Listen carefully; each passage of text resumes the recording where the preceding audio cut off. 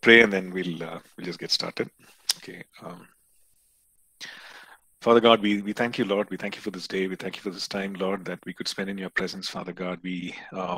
Yes, Lord, your word declares that the scriptures are, Lord, powerful, Lord, breathed by you, and Lord, they're sufficient for equipping, Lord, a person, Lord, for the good works of Father God. And we thank you for the wisdom in your word, Lord. We thank you for the wisdom that is there in Proverbs and Ecclesiastes, and Lord, the wisdom that we can, Lord, put forth in our own lives and apply in our own lives, Father God. We thank you for the principles in your word, Father God. We thank you that, Spirit of God, you just breathe life and quicken it to us, Lord. And we thank you for opening our eyes to the, Lord, immense riches that are there in your word, Father God. And may we never lose sight of that, Lord. Father, we thank you that it's all there for us to for us to walk in, for us to understand, for us to walk in. And yes, Lord, we thank you for empowering us to walk in that, Lord. And we give you all the praise and glory at this time, even as you've given us this privilege to do it. In Jesus' matchless name we pray. Amen. Amen. Okay. So today we'll continue with where we left off. Last class, we looked at personal planning, right? And the last section that we looked at was goal setting. And one of the things is that we could have like short-term goals, we could have long-term goals, and also what we can call as life goals. Okay, so these are big goals that that we as people of God, we as a human being, as a person, that we are setting life goals. Right, these are goals for life, and it's good that we have those, because then we can work towards it. Okay, now it seems very, very unspiritual, when we hear some people say, okay, what are your goals, and are you working towards your goals, and you need to have a plan in life, and so on.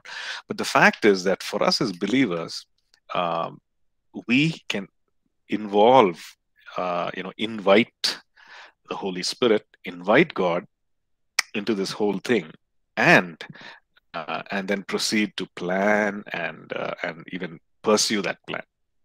Right? So we involve God, because God is infinite in his wisdom. He is omniscient, which means that he's all-knowing. He knows the end from the beginning, and he's more than willing to reveal his heart to us.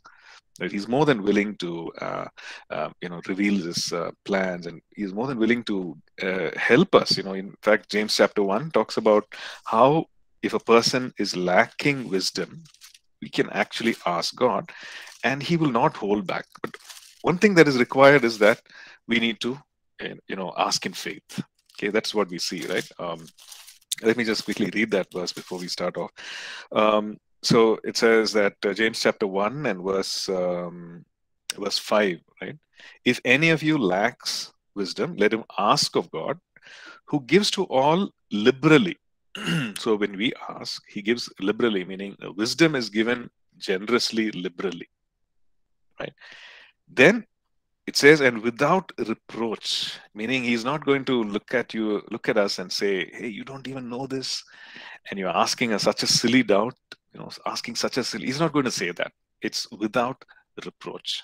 Okay, and it's wisdom that coming from him, right? So it's a good source, and what does it say? And without reproach, and it will be given to him. So we lack wisdom, we lack the ability to make certain decisions based on the knowledge, experience, or the information that we have. We can ask God that he gives to all liberally, without reproach, it will be given. But the only thing is, let him ask in faith. Verse 6, let him ask in faith with no doubting, for he who doubts is like a wave of the sea driven and tossed by the wind. For let not that man suppose that he will receive anything from the Lord. He's a double-minded man, unstable in all his ways. So the importance of all the other things, right? We grow in faith, and faith is not a formula. Faith is a relationship that we journey with him. We walk in faith. So we're able to ask in faith. And what will enable us not to be double-minded is when we renew our mind to the truth of God's word. Okay, so The natural man, the carnal man, the fleshly man has a way of thinking, but the spiritual man uh, thinks like God because we have the mind of Christ. Okay, so in every situation, I love the thoughts of God, and that's why we spend time reading the Word. We spend time meditating on the Word of God. That is, it's not just it's going to make God, favorable to us, or we are pleasing God in some way or the other. He's already pleased, right? Because He died for us on the cross while we were yet sinners. So.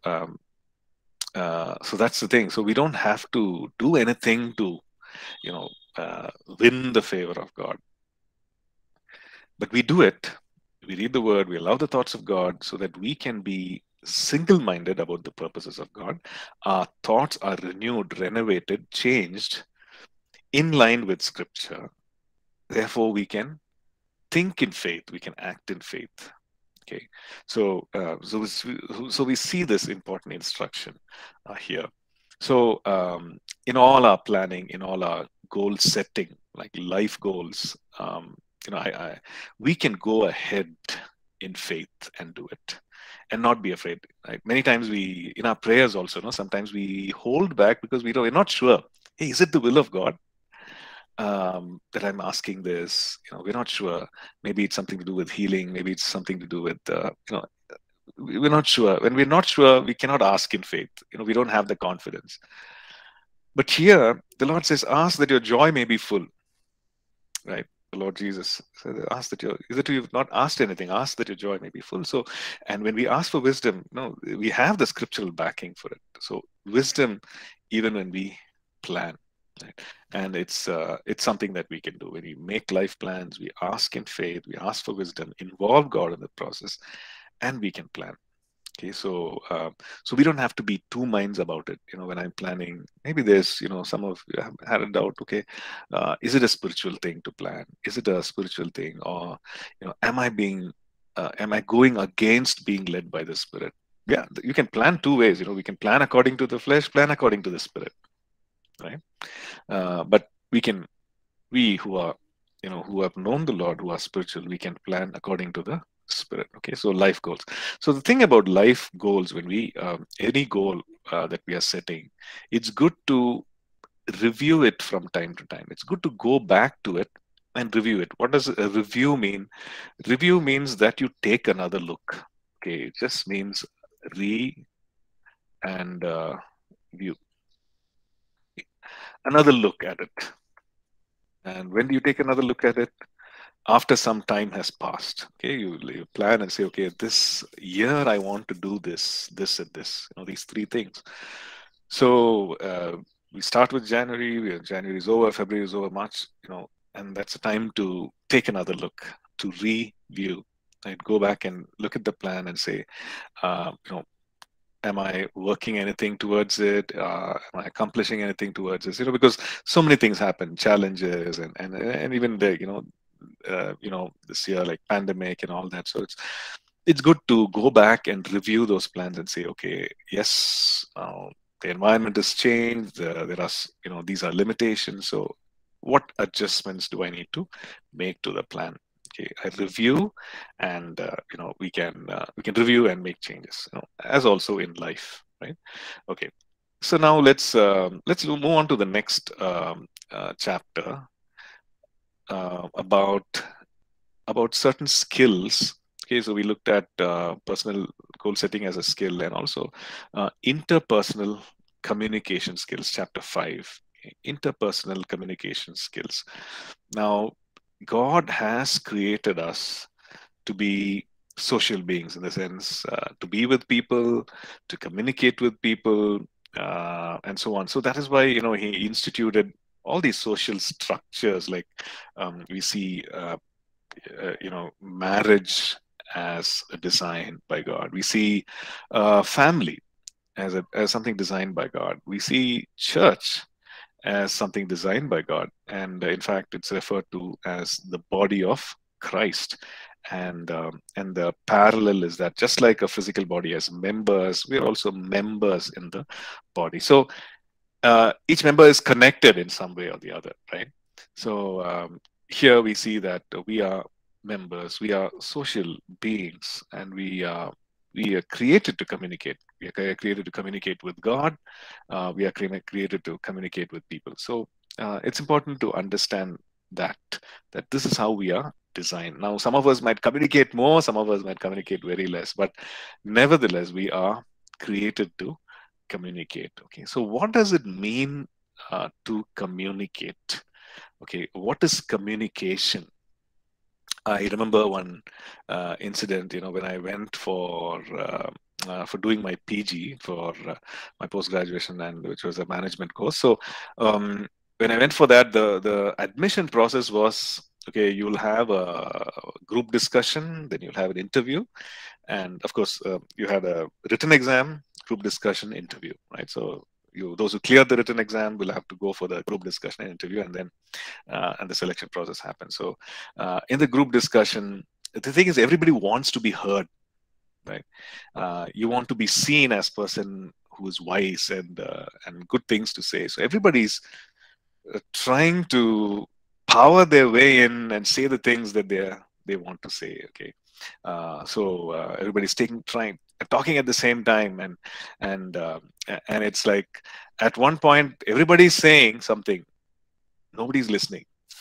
Right, and it's supposed to be a discussion, right? I don't know if some of you have attended or been part of a group discussion where everybody is saying, because the objective is, hey, it's a selection process. I better say something. I want to be noticed. I want to be heard. And so everybody's screaming, shouting, and I'm sure, if you've seen some of those TV news channels, which one is that? Republic TV or NDTV, and some of the things. Some of the programs where there's a group, there's a panel, and they are discussing some whether some hot topic or some controversial things or just everyday politics. We see that everybody's got a strong opinion, everybody's shouting and saying things, and nobody's listening, right? Except we, on this side of the viewing that program, and we're trying to figure out what is everybody saying. Right? So communication, the question is that communication? Making a lot of noise, always speaking, is that communication? Well, the answer is no. Communication, if you look at it, communication is a two-way process, which means that it involves sending out information. Okay, it involves a medium or a method or a vehicle for sending that communication. Like, for example, now, when I'm speaking, we are using this digital medium. We are doing this, online, and I think it's something called a voice over internet protocol, VoIP, voice over internet, where you hear my voice, and it's the technology is such that it's transmitted to you. And it could be newspaper, it could be social media, whatever.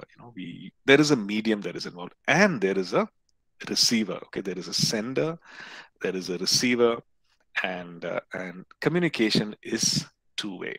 Okay, it's not the same as a one-way thing. There are one-way, broadcasting kind of thing. Like, say, for example, a newspaper, it's one way, right? Unless you choose to write back to the newspaper, which I don't know if that happens. Majority of the time it does not. Like, maybe some people do that, but it's not. It's a one-way communication.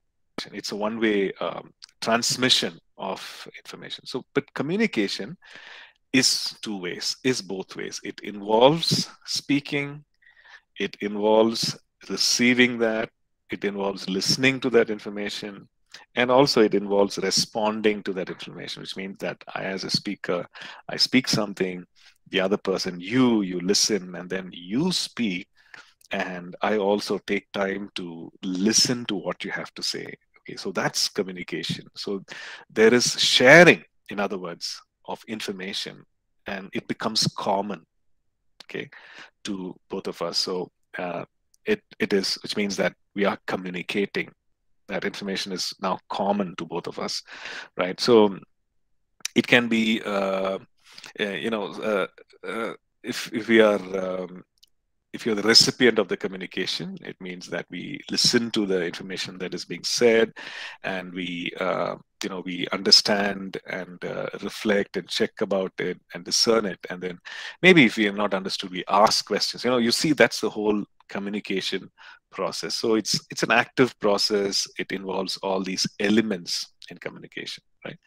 So now, to be effective in communication is very, very important. Okay, in all of different social settings. You could be a working professional in office. You could be you could be in college. You could be studying something, or even the basic things at home. Right? When we say there's no communication, that means that something has happened there in that home. I'm sure that you have walked into some homes, and maybe some homes. You're doing a house visit. You just go, and everybody's very quiet. Okay, the husband and wife have had a fight, right? And there's pin drop silence. You walk in, you can even almost feel the tension, right? There's no word spoken. There's no word, nothing. It's like it's quiet, full tense, right? So, well, uh, what makes communication effective? Okay, what makes communication a success? Okay, so this is a skill that we can learn. This is a skill that we can develop, and it's good. It's a valuable skill. So we can communicate well to those who are listening, and then we can actually convey certain things. And as people in ministry, or preparing for ministry, what are we've been given a great message. Our life is, of course, needs to be a strong message, but we've been given a message that is to communicate the gospel, right? That is to communicate the message of God. We are called, in other words, scripture says that we are called to be ambassadors of Christ. Ambassadors of Christ. An ambassador of a nation is a representative of the nation, is a spokesperson for the nation, okay, for a particular country. And so we have been called to be ambassadors of Christ. We are called, we are looked at as ambassadors of Christ. So we need to improve on our skill, or upgrade our skill of communication, so that what we share is understood the way we share. Okay, and we can communicate this all important message. We can share this. We can present this life-changing message in a clear manner. Okay, and the truth of God's word, not just the gospel, but everything that is there in the word, instruction for life, the deeper life, the gifts, the everything that is there. We can present it or communicate it, share it well. Okay, so it's a very important skill to develop.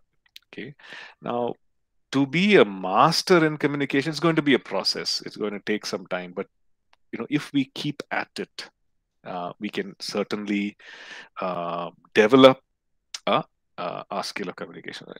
The thing is this, that in all walks of life, like we said, whether it's an office, whether you're applying for a job, whether you're applying for a ministry position, and so on.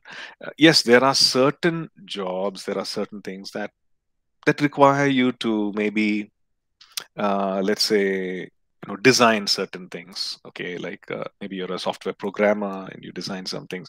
Maybe you're an artist, you're a graphic designer, you design something.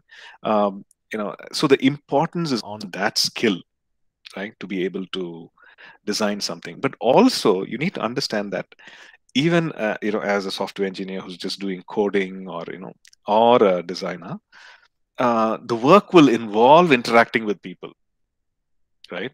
So it's never without people. The work will involve interacting with people. As a doctor talks to the patient, asks the patient, what is it, how are you feeling, what is wrong, trying to understand what the patient is saying, try to understand the symptoms, so that doctor can actually make a decision. Okay, this is the treatment. Okay, this is the line of treatment or the medicines and everything, what to do, what not to do, to communicate that again to the patient, after having listening. So that the patient understands and then does what is required to get well. Okay, so you see that any line of work, there is a need for good communication, and in any line of work, in ministry, definitely, to be able to communicate. Um, so if we are at that level, all of us can, improve, right, in this, and maybe no matter how we look at ourselves, maybe as great communicators, or there's always something that we can improve. And if we are saying that, I don't know, whenever I say something, people misunderstand me, or, we can always improve on that communication. It takes some certain simple things to put in place, and it'll make a big change, right? So here's a skill that we can look at. Okay, so um, if it's in the question, in the case of an interview, for example, you're going for a job interview, then again, the communication in the job, good communication. Many times people would, interview, you're meeting people, you've read the resume, and you're meeting people and you're asking them the questions, and people ask the questions, okay, what did you do, when did you do this, and to be able to share that, without, of course, we're all a little nervous, when it's job interview, will I get selected, will I get rejected, and so on, will they ask me some question that I don't know, all that is there. But to be able to share about yourself, right, to be able to share clearly, to the point, and also descriptively, uh, well, it takes a certain amount of skill to do that. Okay, for some of us, maybe it comes naturally, and for some of us, we need to learn. Okay, but the good news is that we all of us can. Okay, so all of us can be good communicators. Okay, all of us can be, and it bears fruit. Okay, in whatever line of work or ministry that we are in. Okay, so communication also is important because you're able to discuss certain things with people, discuss with the team. Maybe you're a leader, and maybe you're called to pastor, uh, a church, or maybe it's a youth group or whatever it is. God places you over, gives you oversight or spiritual oversight over His people. Now, there is a need for good communication to be able to plan things, to be able to work things out, to be able to guide, and so on. So the thing is this: it is important. Okay, it is something not to be neglected. Uh, it will take effort, but it can be done. Okay, it is possible. It can be done. Okay, so now let's look at developing communication skills. Okay.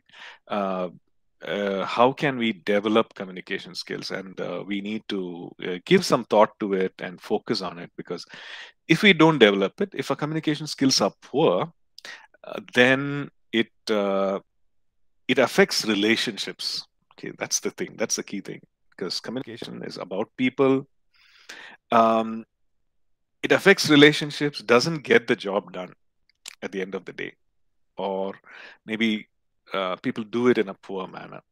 Okay, one of the factors, it could be a lot of other things also, but then, one of the factors is that it affects relationships. It doesn't get the job done, or also, in a like in a home setting, in a family, let's say husband and wife, when the communication is bad or when the communication is poor, then the relationship suffers. There is misunderstanding, there is conflict, there is no reconciliation, there is offense, bitterness, and so on. So everything, we see that relationship breaks down because of bad, poor, or no communication. That's the worst. When there's no communication at all, you know, uh, then the relationship does not happen. It's basic wisdom, right? There is no relationship if there is no communication. Okay. So let's look at developing communication skills. Okay, because it can improve our lives, it can improve our relationships, and it can give us that edge in the work that we are doing, in the ministry that we are doing. Okay, so um, So communication involves a lot of things. So let's look at that one by one. Okay, first of all, let's look at verbal communication. Okay, so we're not looking at you know written communication.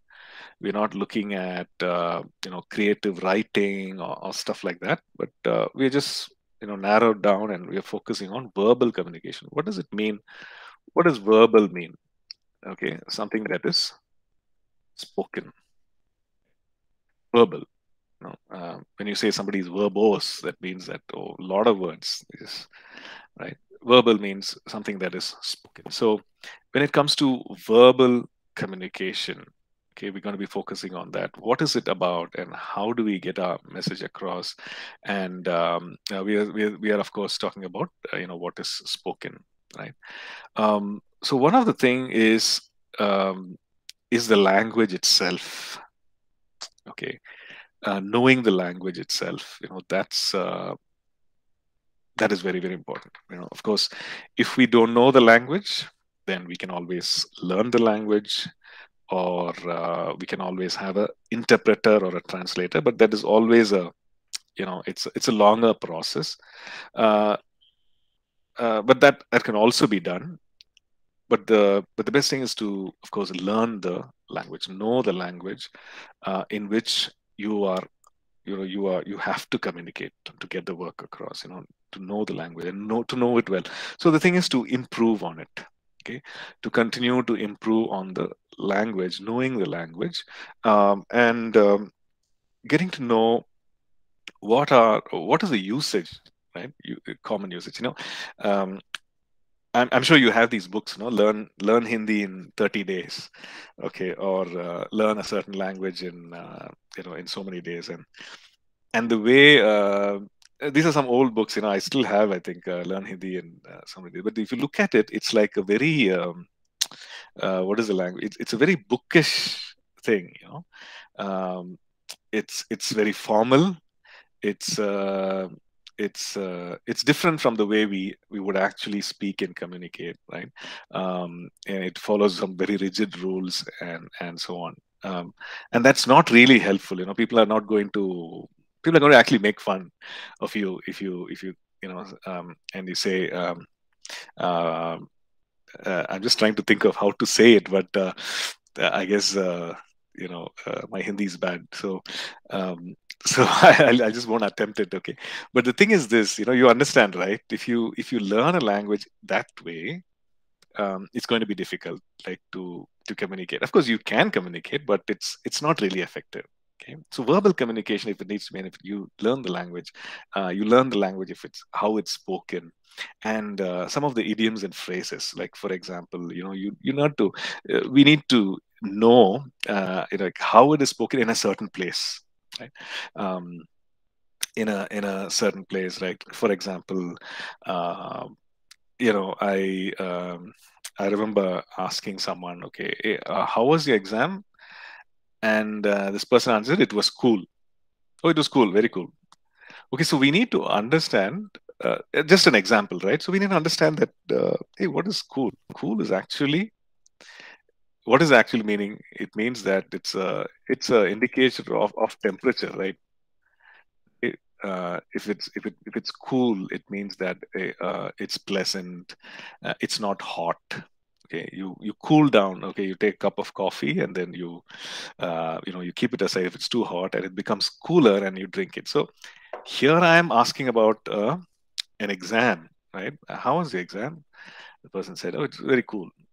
So I need to know, uh, what does that cool mean, right? It was a usage. It was a common usage. Just what does that mean? Okay, you tell me. What does cool mean? If somebody answers and says, "Oh, it was cool," what does it mean? Anyone?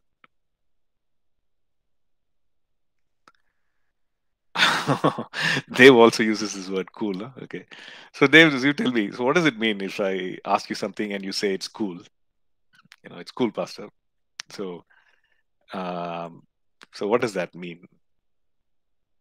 The word cool. Anyone, actually, not just Dave. Anyone? Okay. It was well done.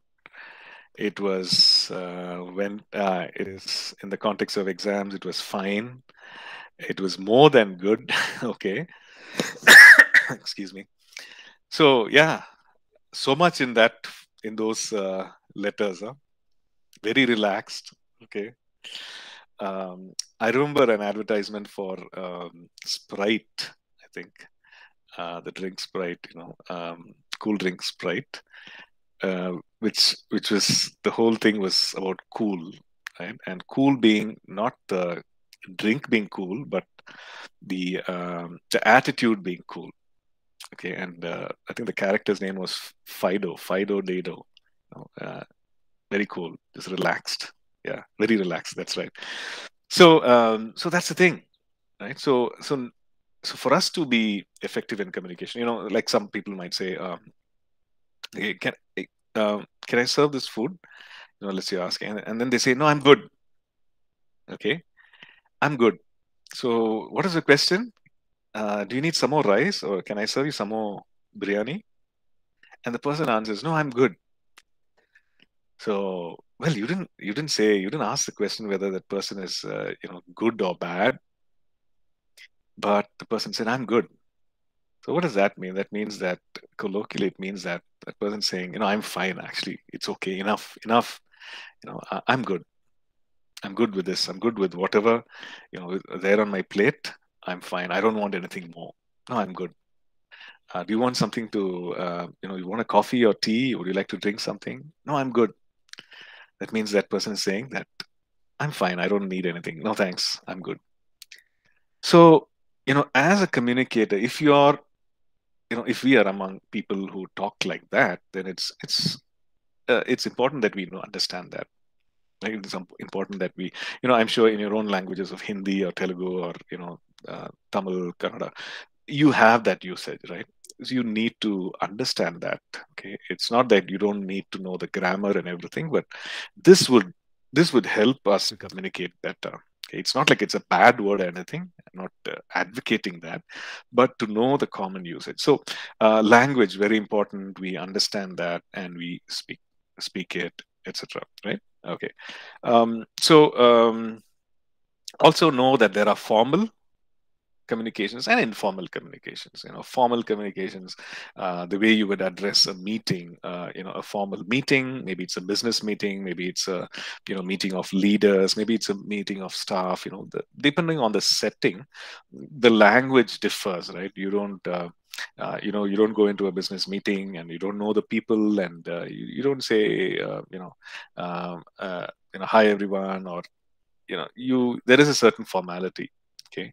um, or if it's an informal setting, if it's just some friends, and there's no need to be formal and say, okay, I'm very glad to be here this evening among you as friends, and there's no need to be like that, and everybody's going to think, hey, what's strange, this is strange, what is weird, this is weird, right? This person's talking like this, right? So, but we need to understand there is formal, there is informal, and accordingly, addressing in that tone or in that way will help a communication, right? It helps um, the message to be received well, right?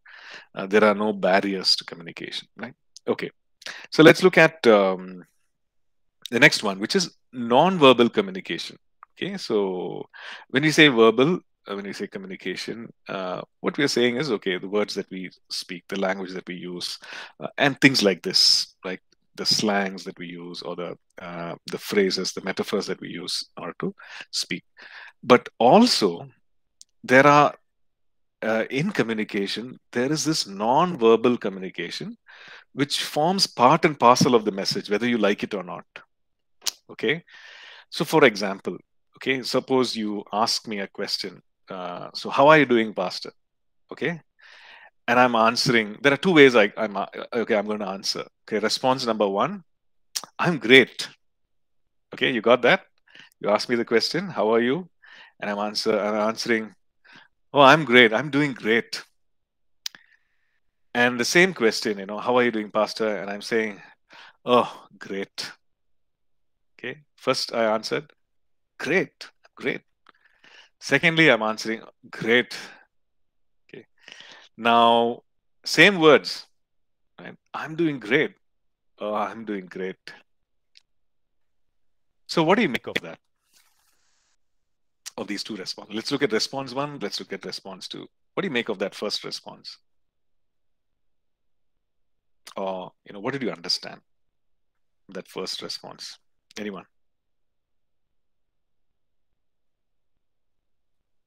Kiran?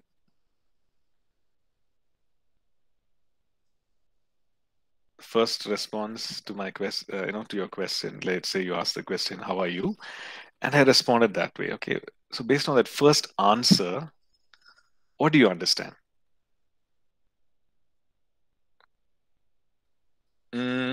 Strange. What was strange? The first response or the second one? My first answer or the second one?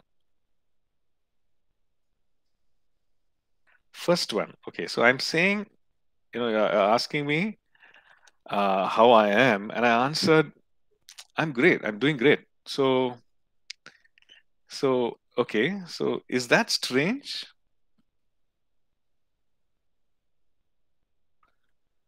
Okay.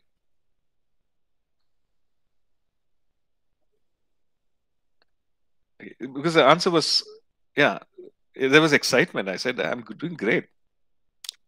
How did you know? Because I'm just, I'm waving my hands. Okay, that's one thing. Gesture. Okay. Um, okay. For 1 second, just understand that the words were the same, right? Okay, so body language. Yes, there was excitement. There was body language. I waved my hand. Okay, I gestured with my hand.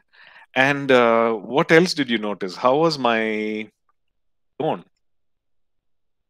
Tone of my voice. Yes, right?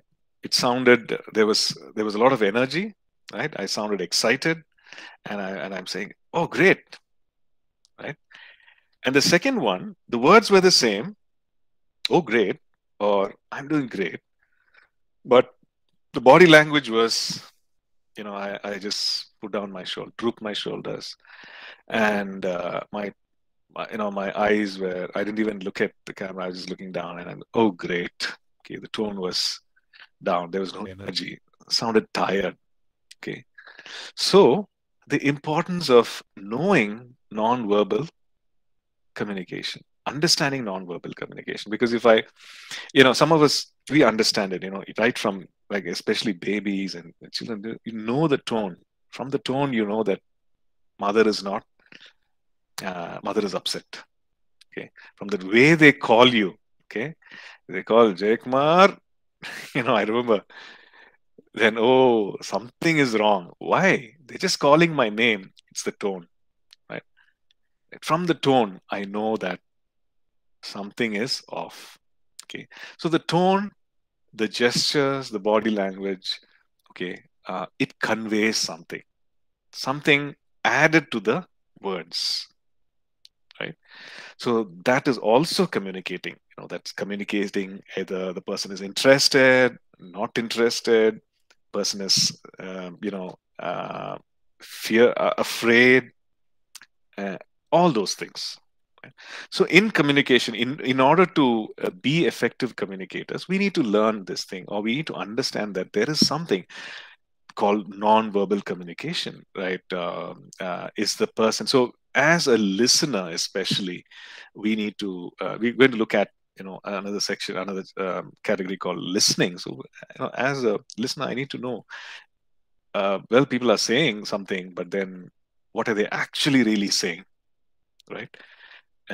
They are saying those right words, but the expression is not matching with the words. Right?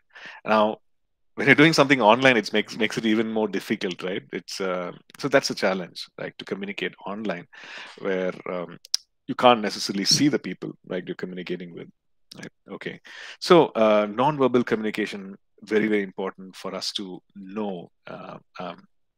But you can use nonverbal communication in order to reiterate or reinforce the word you're speaking. Okay, so when you when we because of our posture, when we lean forward to say something, or when we gesture to say something, and the tone, when we are excited about the message that we are actually sharing, it creates a very positive environment, and the messages goes out forceful, okay, than before. Okay, so people are responding to the message, what is being communicated. So as a communicator, as one who is speaking or presenting something, I can be aware of all this. Okay. See, we did the class on biblical preaching, right? Homiletics. Was it last semester or before that? Maybe before that, right? So or last year, sorry. So each of you, you recorded the messages, you put it online, and then there was a lot of feedback, right? We shared that. So that's the thing, in some of the things, it could have been even more animated, right? I remember sharing this feedback, look at the camera when you're speaking, because some of you were looking at your notes only, and you're not looking into the camera when you were speaking. So you remember, we looked at all that. So so all that helps in order to communicate the message well. So just remember that. Okay, so when you're what we need to understand is that our facial expression, our tone of voice, and our body language tells people how we are feeling emotionally.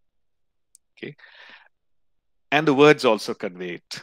But all this, it is also speaking something, communicating something. Okay, so this non-verbal communication, it helps to reinforce relationship with people. Okay, now let's say you realize that somebody is saying something, but then they are being very defensive. Okay, somebody's saying something, but you realize that the words all sound great, but you realize that they are being guarded. Okay, then we can actually do something in order to improve that, right? Improve that, or let people loosen up. You see that people are all very, very tensed up. They're all sitting very stiff, and you're speaking to them, you're addressing them. You can actually help people relax a little more. Just find out why they are doing that, right? And then you can actually draw people out from their stiffness, and so you can do that as a person, right? So which means that we need to understand, are people stiff? Are people Yeah. oh, why are they like that, right? And I asked them a question and they answered, but still I feel that they're, based on their answer, based on the tone of their voice, they are angry with me. I can find out and dispel that anger, right? So it helps us to reinforce our relationship and set right our relationship. Okay. Um, non-verbal communication also gives us feedback. Okay, like I remember one place where I was it was many years ago, just sharing the message, and the fact is that normally, you look at people and then you share and then you say amen, and then they would also say amen or praise the Lord, and they were also maybe nod their head, right? You're looking for all that, isn't it? And then they say, yeah, they agree with it. And sometimes it's difficult, when people don't do that, right? So I remember speaking at this place, and then like I would look at them and say something, and they would turn their eyes away. Okay, so I had a tough time finding out why were they doing it. Okay, and I'm trying to do my best, to communicate, and I'm thinking, what am I doing wrong? Right, I'm sharing, and they're turning their eyes away, they're looking away, and this particular audience. So then I realized that the culture of that particular group, that particular ethnicity, is that they, for them to look at the eyes of a person who's a elder or a spiritual leader is a sign of disrespect. Okay, so I was trying my best to look into them, to look into their eyes and share and speak, so that I can connect. I can tell them, so that I can. That's my natural thing, right? You look at them and you speak. But they were turning their eyes, because in their culture, to look at a leader, or a spiritual leader or an elder, um, and directly, as a sign of disrespect.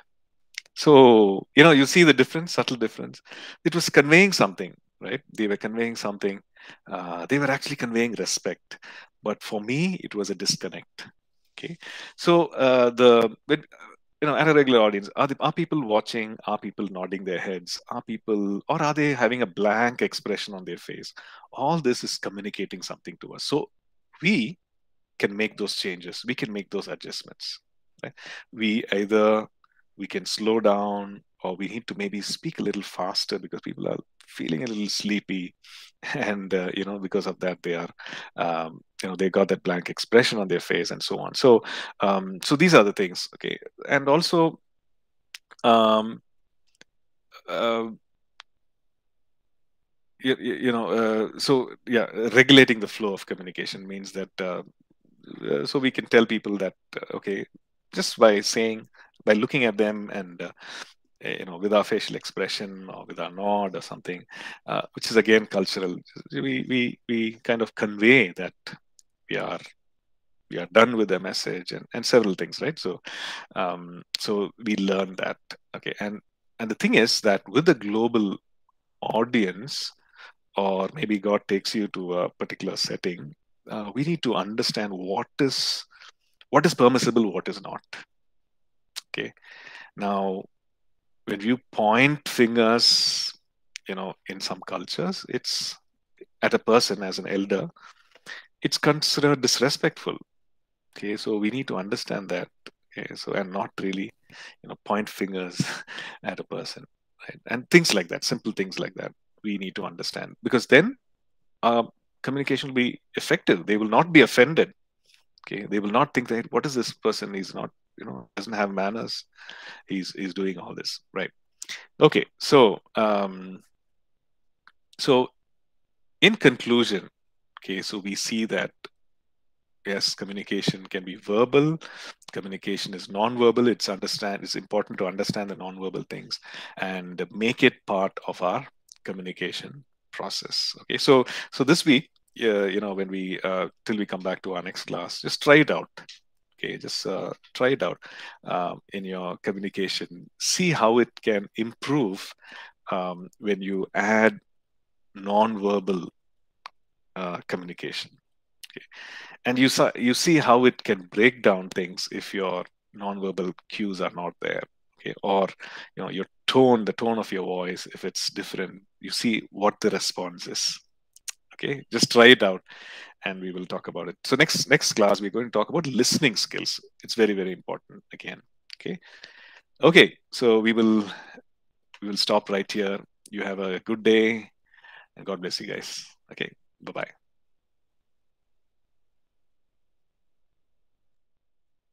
Thank you, Pastor. Thank you, sir. Right. See you. Bye-bye.